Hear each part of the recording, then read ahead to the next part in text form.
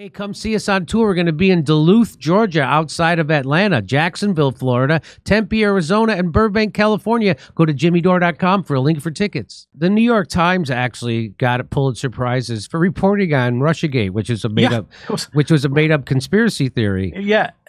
I think the Washington Post actually took their articles off the website. I haven't checked, but somebody told me that. Well, the articles were all debunked by the Mueller report. They were all complete fabrications. But then we got the rape. Remember the rape story? You mean on New York Times? You mean October 7th? Yeah.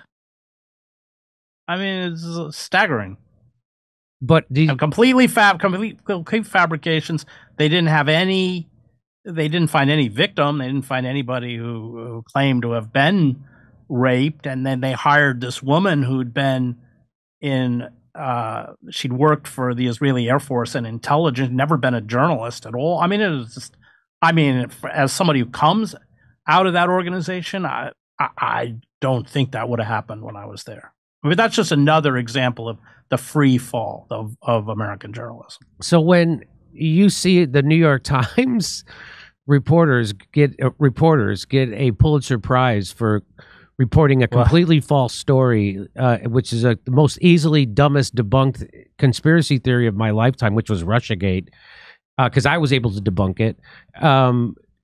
First of all, do you think they're going to give their Pulitzer Prizes back? And second, how does it make you feel about your Pulitzer Prize? Well, I was sort of cynical about the Pulitzer Prize anyway, because I worked for the New York Times, where they give a lot of money to Columbia University, which administers the Pulitzer Prizes, to make sure they get lots of Pulitzer Prizes. We had an incident where John Burns was a reporter. He'd done reporting out of Afghanistan on the Taliban. He wasn't in the short list. The Times had a fit. And it turns out, even though he wasn't on the short list, he still wins the prize. I mean, so I also, having won other journalistic prizes, know that committees simply called up the editor-in-chief of the New York Times, and I am the recipient of some of those prizes, and said, who should we give the prize to? And he said, I'll give it to Hedges for his stuff on Kosovo. I'm just citing a real example. And lo and behold, I get it's complete. I don't know how it is in Hollywood, Jimmy, but it's probably just as sleazy. So and you know what? Honestly, the best journalists don't get Pulitzer Prizes. I can list you great journalists that have never gotten Pulitzers, and let's never forget that Judy Miller has a Pulitzer. Did Seymour Hersh ever get one? I don't know, but there you go. I mean, he was pushed out of the New York Times, and now he can't even publish in the United States. I know. I helped him set up a Substack. So after he exposed the complete lie about the mythical narrative about the hunt for bin Laden, and he's an amazing reporter. Yeah. I mean, remember Abu Ghraib. I love Cy. I have very few pictures of journalistic icons in my office, but he's one of them. He can't even. They pushed him out, and they pushed him out of the Times when he went after Gulf and Western, which owned Paramount Pictures. Charlie Bluthorn, was completely mobbed up. And he used to have the publisher of the Times, Sulzberger, over at his private screening room. He said, who's this guy, Sire? Next thing you know, Sire's out. He's out. So Cy said, it was ominous that when he was not allowed to publish what he'd found out about Gulf and West, that he realized that it was now impossible to go after corporate America. That's in his memoir, Reporter, which is a great book. He said, at that point, I realized I could not go after. It's impossible in mainstream media to go after corporate America. Well, in Hollywood, I'll never forget. They used to have this thing called the Comedy Awards, and it was on NBC.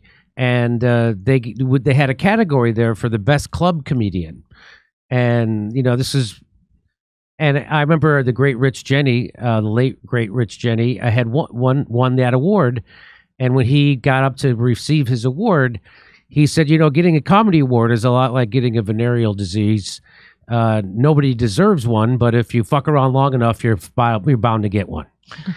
And I've always felt that way about awards. And, you know, when you watch the Oscars and you see them give the awards to the people who did the documentary on the White Helmets. The White Helmets is a complete intelligence operation. And I knew that was garbage. And then the last year they gave it to the people who did it on the Maidan coup, and that was also garbage.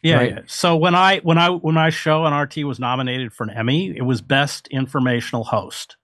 And so I went to the Emmy and made sure I wrote a story about, of just making fun of the Emmys, so I'd never get nominated for another one.